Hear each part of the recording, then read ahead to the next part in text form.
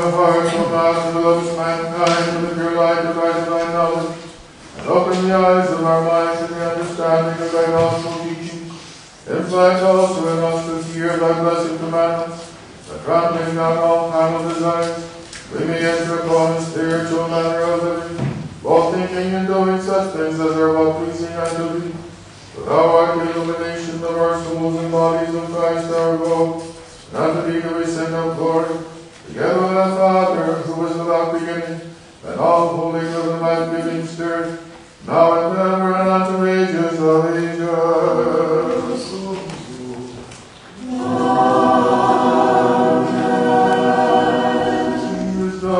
Let us hear the Holy Gospel. Peace be unto all. The reading is from the Holy Gospel according to St Matthew. Glory to thee, O Lord.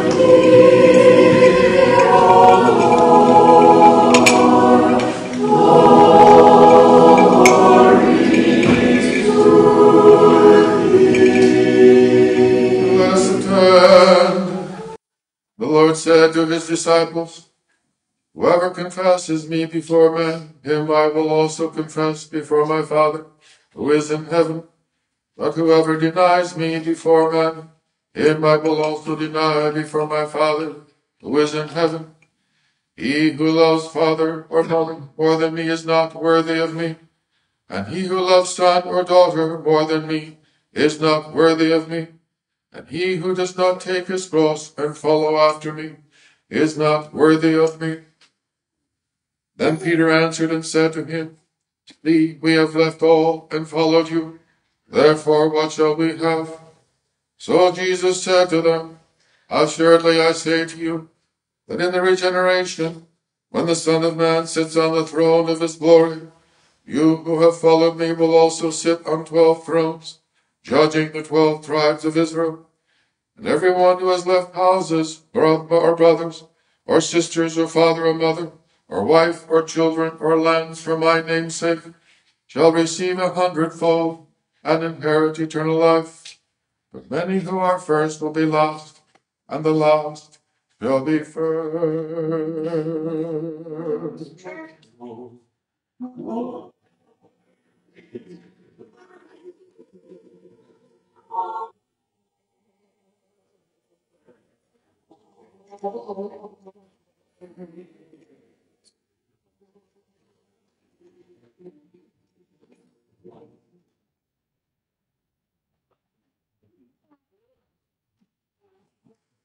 In the name of the Father, and of the Son, and of the Holy Spirit.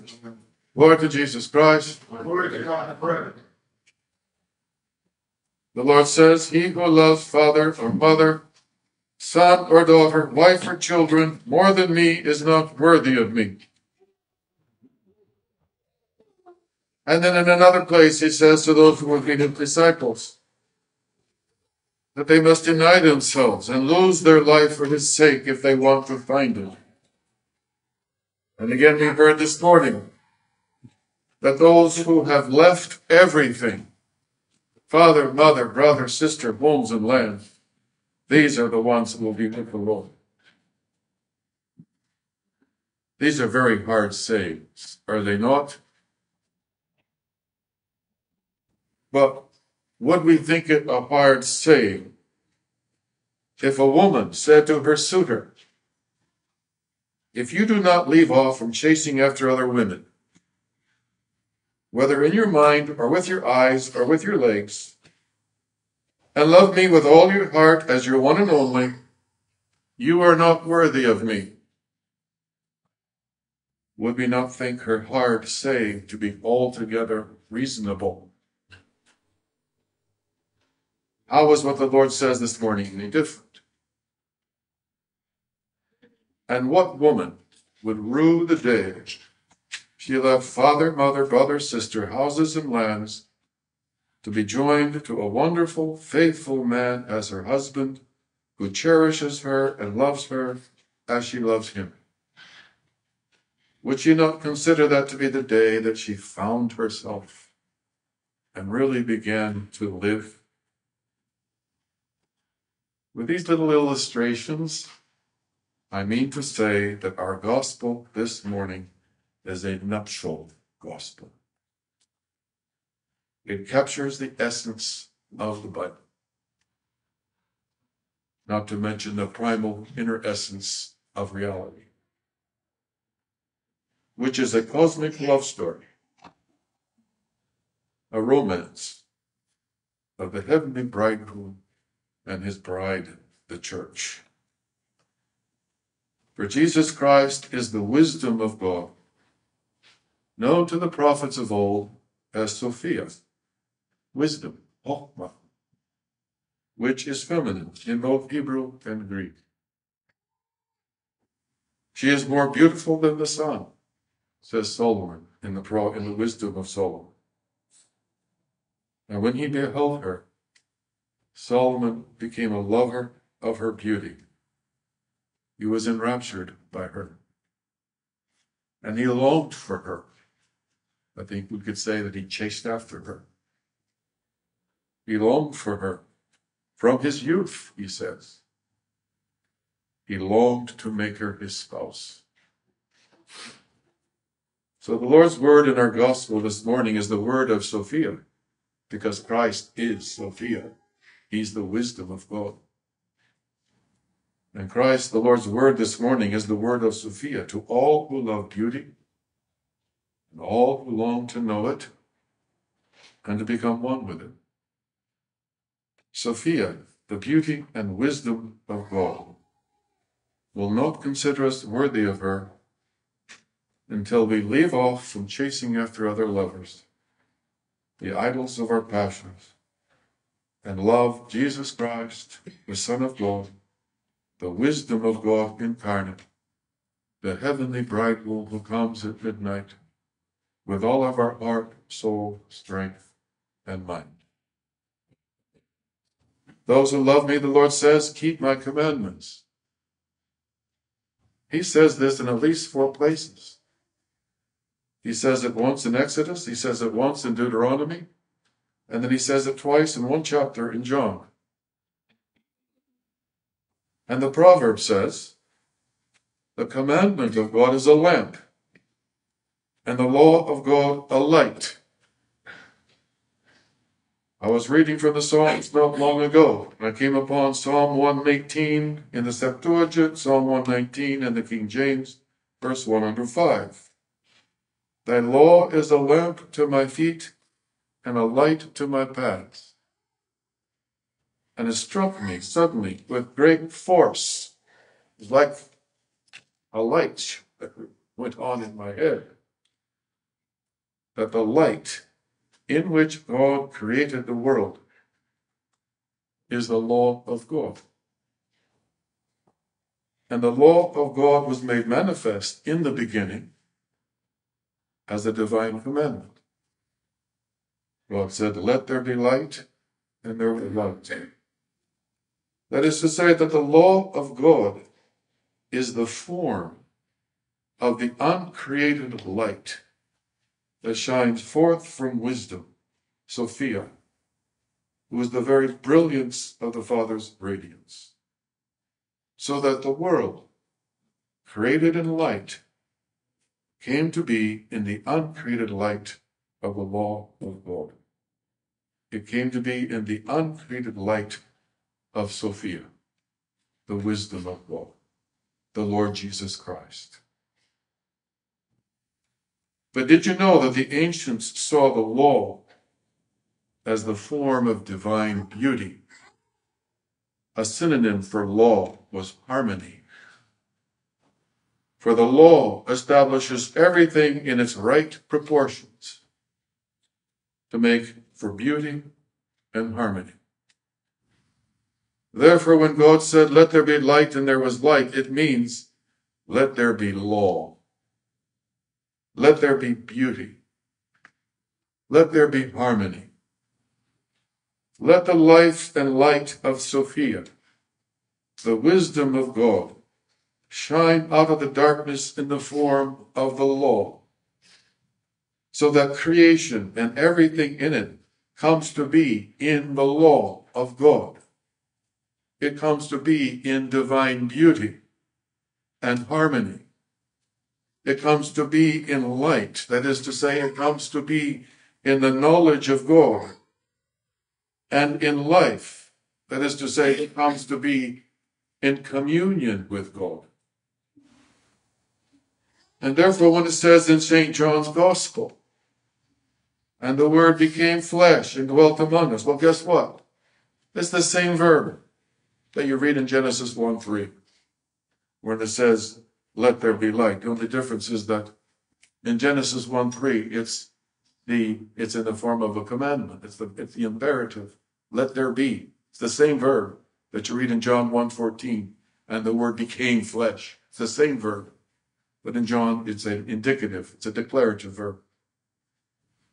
And when John says in St. John's Gospel, the Word became flesh and dwelt among us, it means that the uncreated light of divine wisdom, in whom the world came to be, that divine wisdom himself became flesh.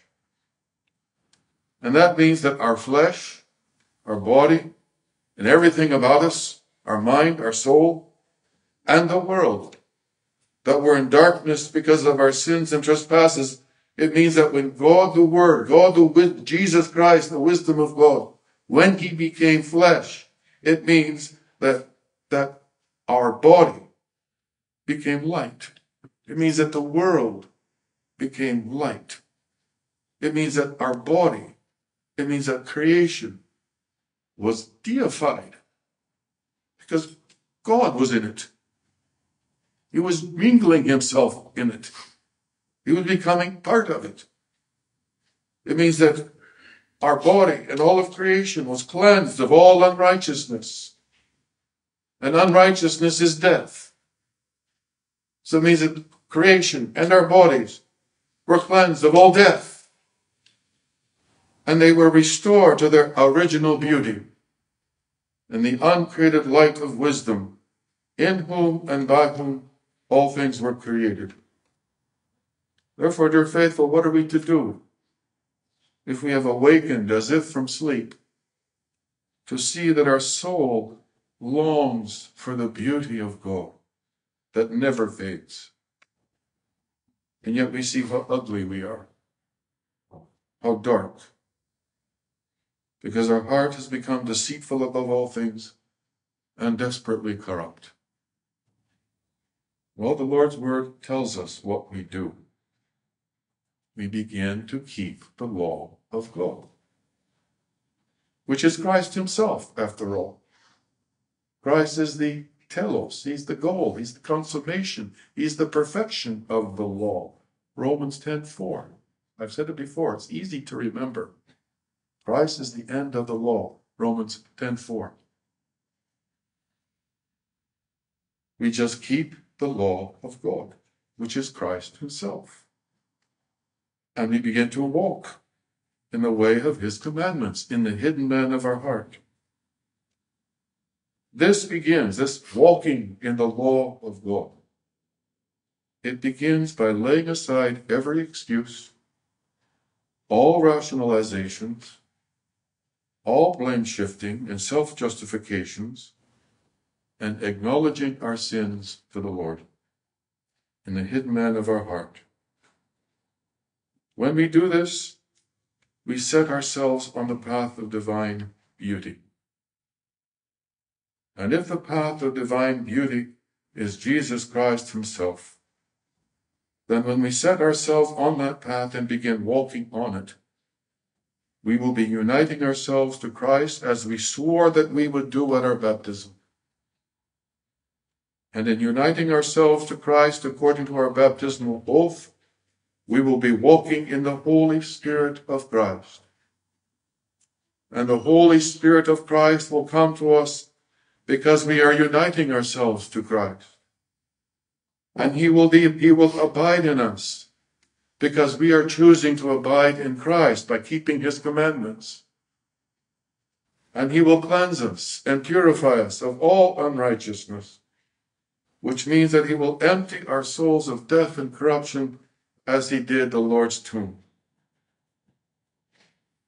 This is what it is to leave father, mother, brother, sister, houses, and lands for the Lord's sake, to become one with the heavenly bridegroom, become his wife, his bride. This is what it is to lose our life for his sake, that we may find it. We begin now to find our life not in our father or mother or our homeland, but we begin to find our life in the law of God, in the beauty of God, in the resurrection of the Lord Jesus Christ. And now is when the resurrection of Christ begins to work in us and to reveal itself to us. As we acknowledge and confess our sins to the Lord, and in repentance begin to walk in the way of the Lord's commandments, he cleanses us of all unrighteousness, all of our death and corruption. And as he cleanses us, as he empties the tomb of our heart of all of its old deceit and corruption, what comes into view is our original beauty. This is our true self. And as we begin to live in beauty and become more and more beautiful, aligned with our true self, we discover the primordial longing of our heart. It is not a longing for the world that is passing away. It is a longing for Christ, the only lover of mankind, the heavenly bridegroom, who, as it happens to be, is our master, our fashioner, and our goal. He is our beginning, and he is our end. For he is the image of God, the icon of God, in whom we came to be, and in whom we find our true destiny. Like the bride loves her husband more than her father, mother, brother, sister, homes, and land, and cleaves to her husband in love, and finds her rest and her joy in him, so we love the Lord, our heavenly bridegroom, more than father and mother, brother, sister, homes, and land. And we cleave to him in love. We become one spirit with him, because he became bone of our bones and flesh of our flesh. We love him because he first loved us. We find our rest and our joy no longer in the world, but in Christ Jesus, the wisdom and beauty and power of God. For he is our heavenly bridegroom. He is the only lover of mankind. And it says, and I don't know how many places in Holy Scripture, in one way or another, he alone satisfies our every desire.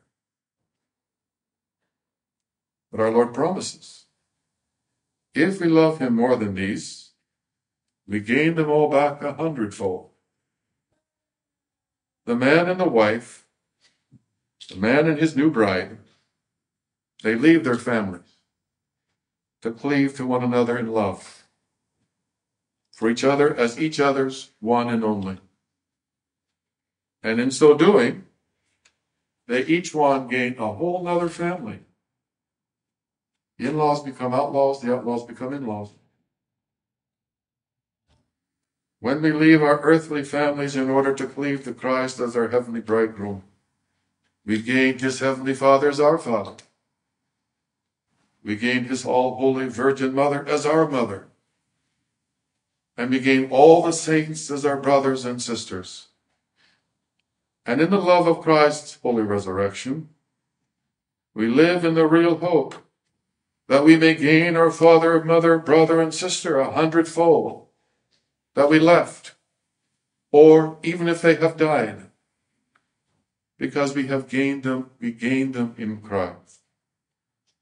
That means that we gained them in Christ's death, by which he destroyed death. And that means that we gained them in his holy resurrection. And in his holy resurrection, we will never lose them. For in Christ, death has been destroyed. Jesus Christos Nika. Jesus Christ, the love of God, has conquered all. Look on your crosses if you have any letters on your cross. That's what it's spelling out. Looks like I-C-X-E-N-I-K-I. Jesus Christos Nika. Jesus Christ has conquered all. Amen. Glory to Jesus Christ. Glory to God. Most Holy Theotokos, save us.